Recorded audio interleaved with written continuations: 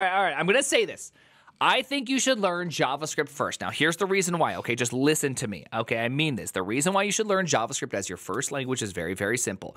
Is that it's the only language that exists where you can easily build something that looks beautiful and nice. You can build a backend. You can connect to a database. You can do all these little teeny tiny things all in a singular language while you're first learning. I think that that's really powerful. Now, me personally, I learned on the command line. I think that that's also a really great place to do it.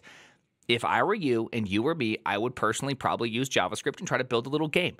Like, you know, get a little spaceship flying around, do something like that, then try to save data to a database, like work all those different things. And then when you're done, you discover what you'd like to do, whether it's game development, whether it's building UIs, whether it's actually working on the back end, no matter, or building CLIs, whatever that is. When you discover what you want, then pick a language that is good for it, okay? That's the secret, okay? If you like game programming, I'm going to tell you right now, you should probably jump off the JavaScript train, maybe go hit that C++ for the next 21 years, and maybe, just maybe, you will be able to become good at C++. I mean, probably not. You probably won't ever become good at C++.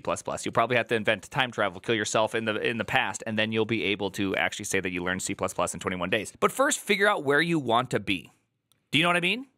If you don't know where you want to be, it's kind of nice to have a language that can run anywhere. Not saying it's a good language to run anywhere. It just can. There's a lot of libraries. It makes it really easy for you to say, make a squeal query and make a UI all in the same thing. It's kind of hard to say that for any other language. And so that's all I'm saying.